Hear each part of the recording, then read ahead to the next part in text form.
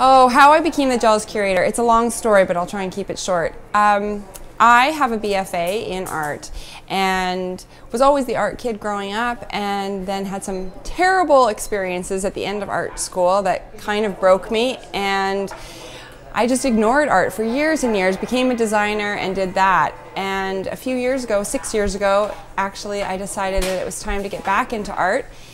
And I just found so many artists that I loved, and not in a good way. I became so jealous of everybody that, you know, had quote unquote made it and I hadn't, and so much beautiful work out there.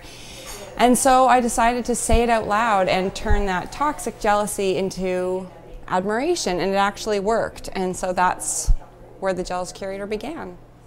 So the Jealous Curator has been around for 6 years, but about 2 years before I started it, I had actually done the Artist's Way because I was so blocked and so sad and could not find my way back into art. And so I did the Artist's Way, and the jealousy map in it was life-changing for me, and is actually where the Jealous Curator idea came from.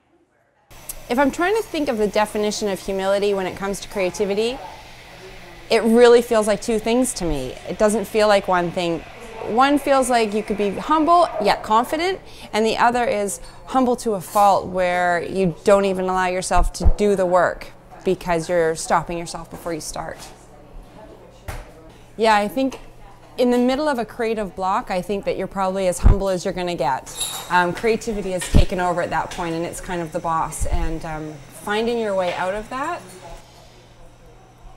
it takes a lot of confidence, actually, to find your way out of a block and know that you have it in you, and not let the bad humility take over and stop you where you are.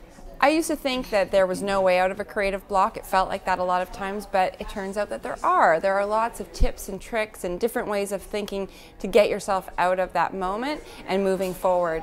And so I'll be sharing some of those tips and tricks in my talk. The great thing about humility is, if you look at it like humble pie, the idea of the crust being that area that you don't want to go, and the sweet spot being the really good place that you do want to go. And the other great thing is they give you pie to eat when you talk about humble pie. It's really good.